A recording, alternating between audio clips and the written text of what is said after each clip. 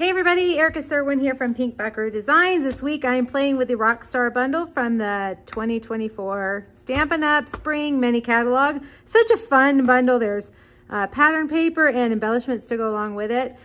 Today I'm going to show you how to make this card. I'm going to show you how I made this kind of like fire ombre piece to go behind that vintage looking microphone. We're also going to heat emboss. Here is some of that paper as well that I was talking about that coordinates. All right, let's make our ombre piece first. We'll start there. You're gonna need a piece of basic white. I'm gonna bring over my glass mat. Excuse the lights. I know you can see them reflected. I'm gonna use mini blending brushes with Daffodil Delight, Real Red, and Pumpkin Pie. We're just gonna start with our Daffodil Delight at the bottom. By the way, there's a lot of measurements to this card, and I have a free PDF over on my blog that'll have the measurements and the supply list. All right, so you wanna get some Daffodil Delight ink on your small blending brush, and I always like to start off on the mat that's behind my paper so that I don't leave any hard globs of ink, if you will, when I set it down. I'm gonna go about halfway up, get nice and intense with that color. All right, and then let's just wipe that all away.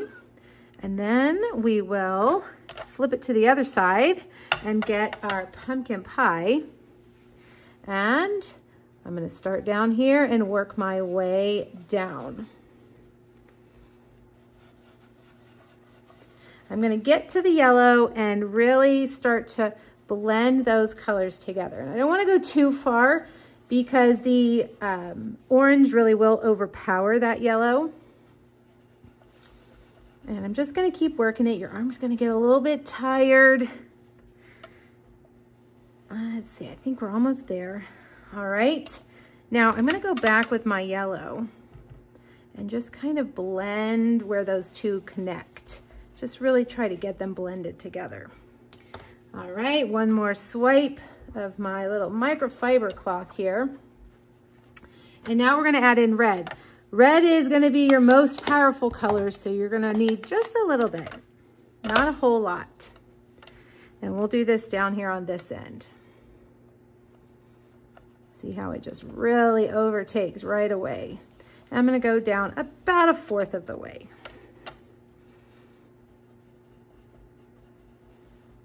Okay, and then take your orange and just a little blending right there where they meet.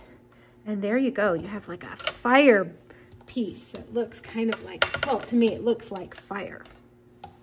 All right, let's move this out of the way. We're gonna emboss this with one of our basics embossing folders. And you're gonna need to remove all your plates except for plate 1. And then we're gonna set this down in here on our embossing folder. And we're gonna take plate 4, lay that down and run it through. And it's gonna give us the coolest looking texture. Look at that. Isn't that awesome? Really cool. Okay, so now let's do our, that was dry embossing. Now we need to do our heat embossing. And I'm gonna take a piece of basic black. I'm gonna rub my embossing buddy on it to get rid of any static cling that there may be there, so it won't hold our embossing crystals in the wrong place. All right, I'm gonna use my Versamark ink pad, which is a clear, sticky ink that's gonna hold those crystals or those granules. I'm gonna stamp that right there. You won't be able to really see it yet, but once I get my silver embossing powder and sprinkle that on, you'll be able to see it. All right, really cool. Now you're gonna get your heat tool and we're gonna hit it with a heat tool for about, I don't know, maybe 20 seconds until it's nice and shiny. These little reverse tweezers, the embossing buddy, that tray, and a brush, a paintbrush, come in what is called our embossing additions kit. If you like to emboss, it's a great little kit to have. Lots of little accessories to help you be successful with your embossing. All right, there we go. You know it's done when it's all nice and shiny. Okay, bring back your cut and emboss machine. And this time we need to put our plates back on. 1, 2, 3. And then we'll get our matching die, which is this one right here.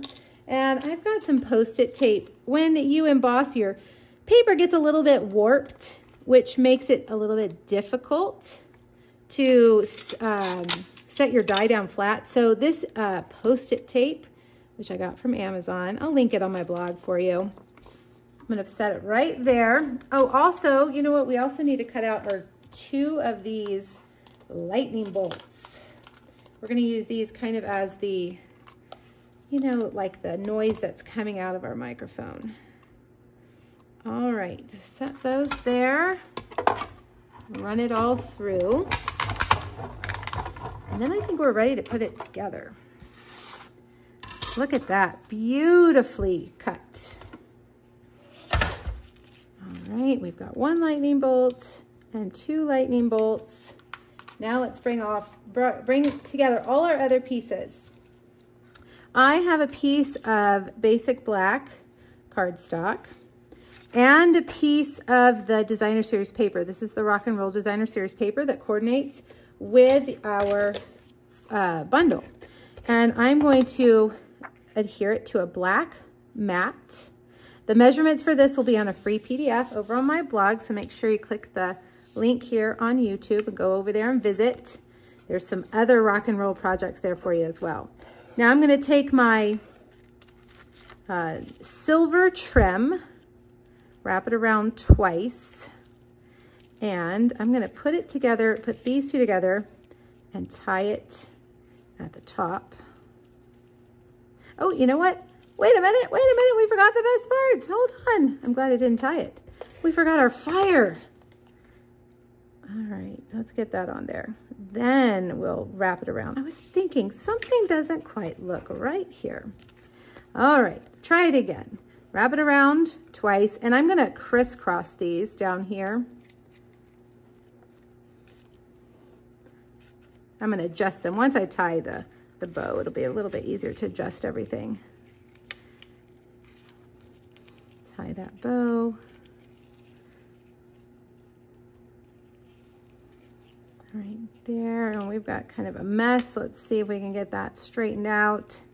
There we go. Where are my scissors? Let's cut away all this excess. All right, now I'm gonna take this and push those together like that so that it's there at the top, and then separate those. I have a vellum nested essential die.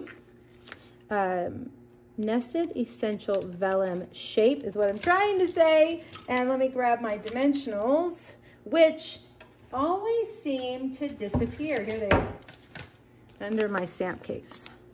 All right, so I cut it out of vellum. This is the second smallest of the little hexagon nested essential dies.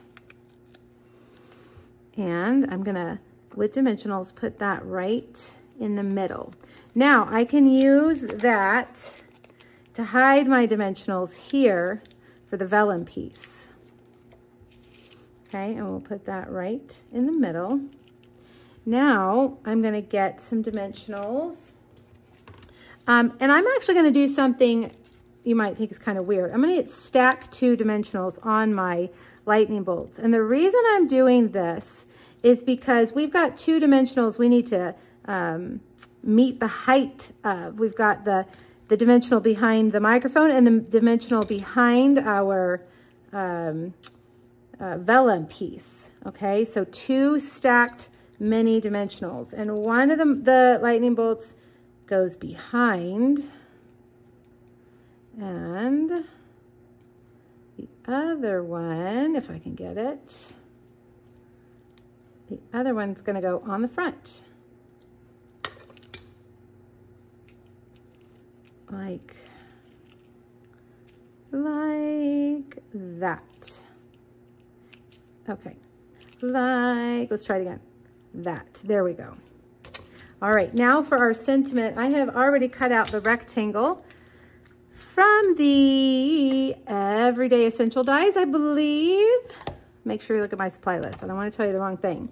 Now I'm going to do this in 2 tones. I'm going to do it in Basic Black and Pumpkin Pie. And you can mask it off with Post-it tape, or you can be kind of daring like me and see if we can get it.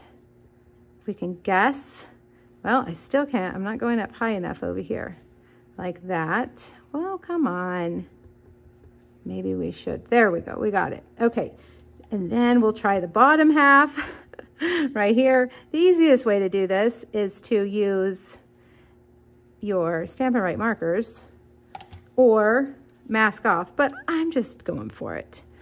Thanks for being an icon. Isn't that a fun sentiment to go along with our old-timey microphone? I just think it's cute. And that could be like a Father's Day card. That could be a thank you card. That could be a celebration card. Just so many different things that could, you know, represent. Okay. Now, on the front of a Daffodil Delight card base, and by the way, you could use different colors here. I really kind of went back and forth which color card base I wanted to use. You could use Basic Black, you could use Pumpkin Pie, you could use Real Red, but I thought Daffodil Delight was the best choice.